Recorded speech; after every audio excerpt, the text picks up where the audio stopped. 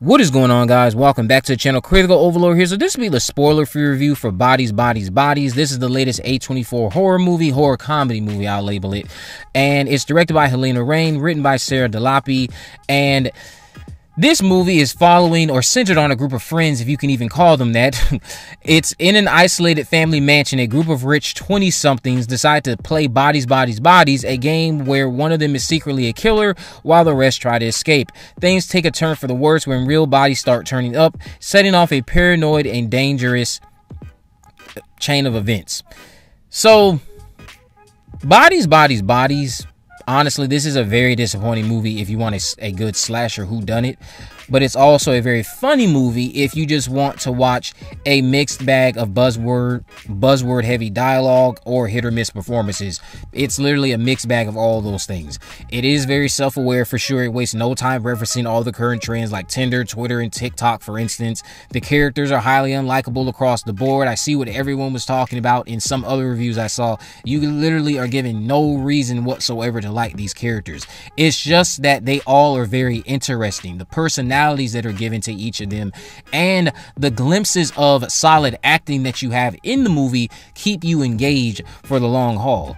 The movie, honestly, again, is just reeling you in by keeping you engaged on just how incompetent will these characters prove themselves to be, and then it builds to this final twist that's taking one last jab at Gen Z, since we know this was the target audience. This was marketed as the Scream for Gen Z. Scream is the superior movie. I don't think anyone's shocked to hear me say that. Seriously though, the performances, again, they're very hit or miss, as is the dialogue. I'll go into the cast really quick before I continue. You have Amanda Stenberg, who stars as Sophie, Maria Balkova, who stars as Bee, Mia Harroud, I might be saying her name wrong, who stars as Jordan, Rachel Sennett, who is the standout to me, stars as Alice, Chase Wonders stars as Emma, Pete Davidson, who I was completely shocked at how good he actually was in this movie, stars as David, and then Lee Pace stars as Greg. All of these characters have almost no reason to be friends with each other besides inflating their own egos due to their status in society. And if this movie set out to illustrate that your group of friends are actually snakes in disguise, then job well done. Because there are a lot of groups like this where these people really have no real business to be friends other than, yeah, just again, inflate their own feeling of self-worth and their economic status. So, Sophie is a recovering addict. She is one of our main leads. Then you have, when I say she's a recovering addict, you can literally think Rue from Euphoria. B is Sophie's girlfriend, and then you have Sophie's friends who make up the rest of the supporting cast. This movie does a great job at establishing that these people have no reason to trust one another. There's several different things that get brought up as far as secrets and drama that give you reason to see why they don't trust each other. But then it also is like, okay, well, why are these people even friends? It's like literally a friendship dynamic that I think might have been good at one point, just completely unraveling for the majority of this movie. So the final twist really just kills any kind of tension that existed prior. The performances are not that great. They're not like abhorrently bad or anything, I will say that, because I've already talked about some solid performances. Again, the performances aren't that great, especially during the final act, where you'll probably wish the movie ended 10 minutes ago and be thinking that the two people you have on your screen left probably shouldn't even be here. You probably will wish they didn't get as much focus as they got in the movie. And since everyone is sharing the screen for so much in the movie, it's really hard to care about anyone in the group, and their development is pretty much non-existent as a result as well.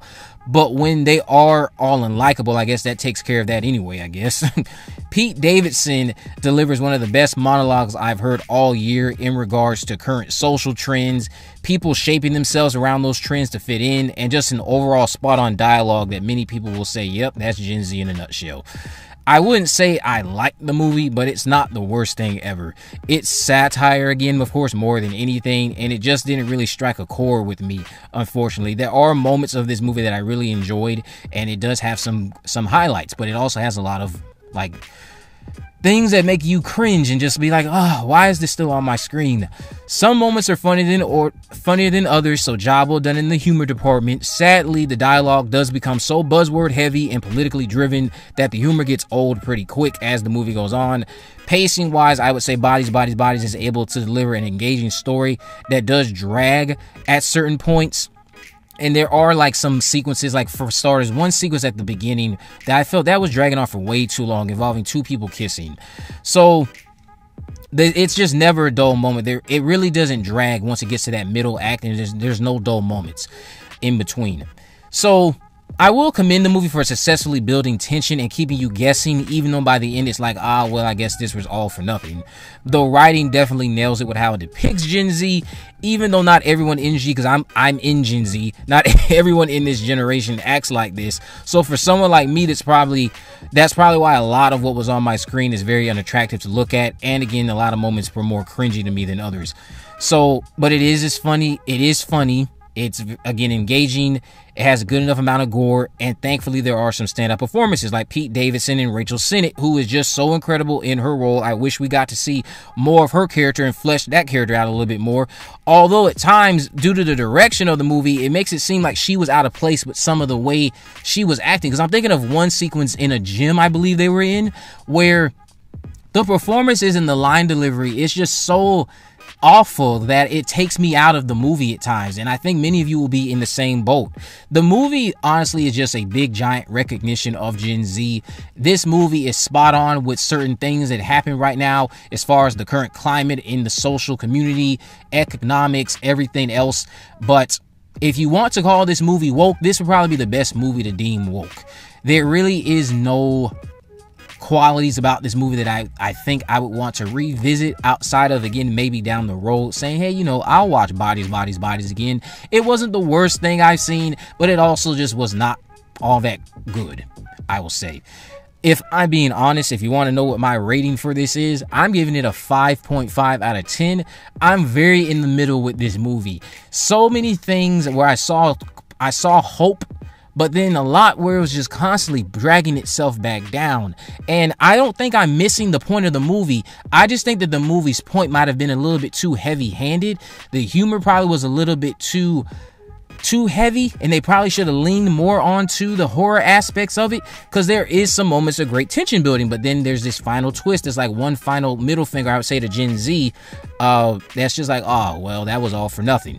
But let me know what you guys think about this down in the comment section below. If you haven't already, of course, make sure you subscribe, turn on post notifications, and this video in the description. I'll have links to my social media accounts on Facebook, Twitter, and Instagram. You can message me there, of course. Let me know any movies, news, or reviews you'd like me to cover in the future. With all that in mind, guys, I will see you in the next video.